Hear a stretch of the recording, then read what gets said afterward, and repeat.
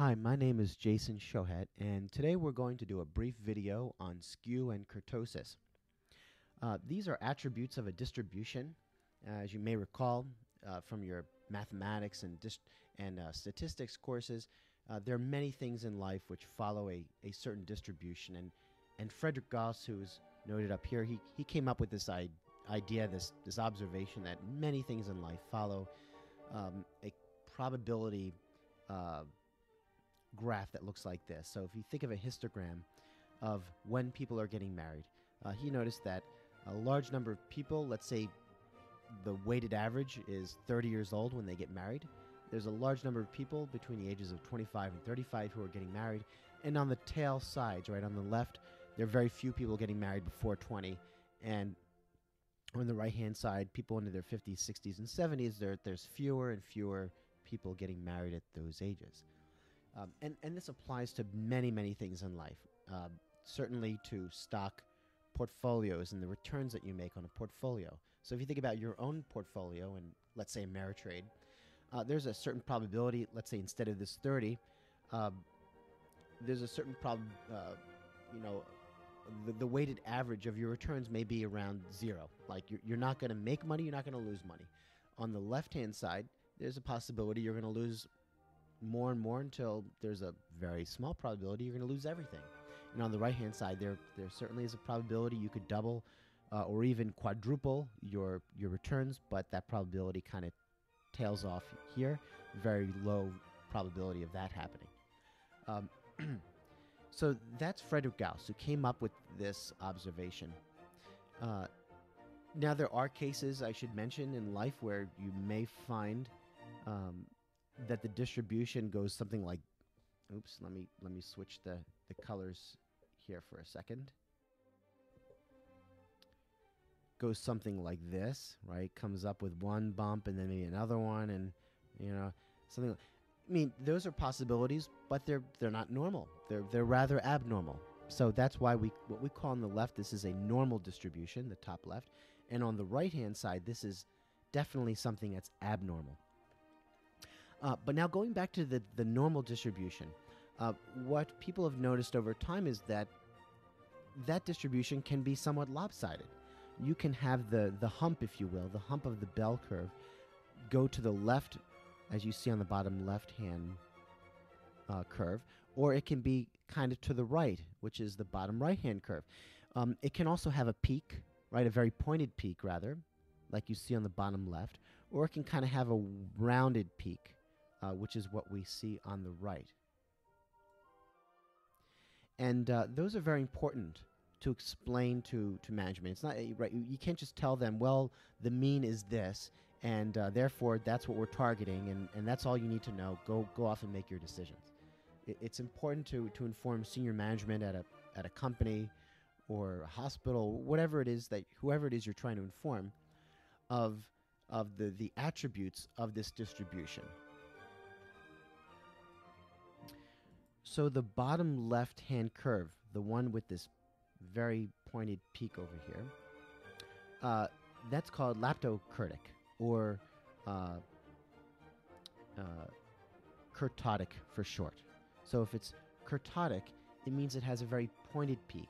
And because it's so pointed, it's got a very thick tail, right? The tail is very thick over here because the peak rises so high, and this area, which I shaded under yellow, is rather small. Therefore, there's just a lot under the tail itself. There's a large percentage of the area of the curve that's underneath the extended tails, both to the left and the right. Then you have what we call a platykurtic curve, or low kurtosis. And this low kurtosis curve means it's very rounded at the top, meaning there's a very large probability that, going back to the marriage ages, that people between the ages of 30 and 50 are going to get married. We can kind of draw that in here. Look how much area is under here, right? A lot of that. And then the area outside is rather small, right? You have this little area to the left and this little area to the right. Underneath both of those tails, it's rather small. So if you're a stock manager, which would you rather have? Would you rather see a curve that is highly kurtotic or one that has low kurtosis? Remember that the kurtotic one is the pointed peak and the thicker tail.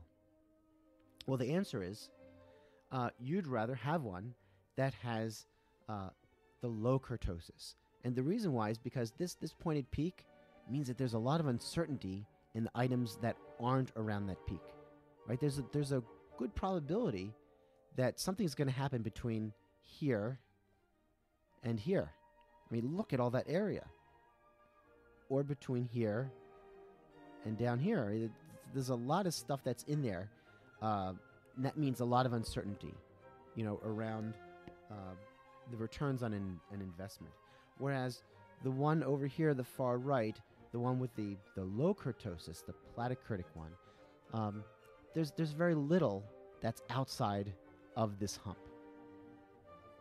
Now, skew shows the lopsidedness of the curve, whether it's to the left or the right. And the one that is lopsided to the left is actually called positive skew, and the one that is lopsided to the right is negative skew.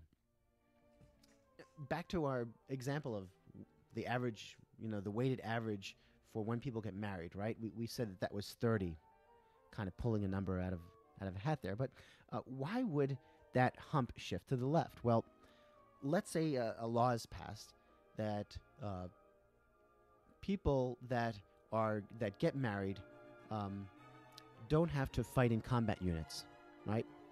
Now, let's say there's a war going on, and a lot of people don't want to fight in that war. Well, they might rush off to get married as soon as possible, and that could result in the hump getting positively skewed, right? So you have a positively skewed curve because people are rushing off to get married, but then there are just some people that, for whatever reason, are not getting married, and that's that tail that you follow to the right.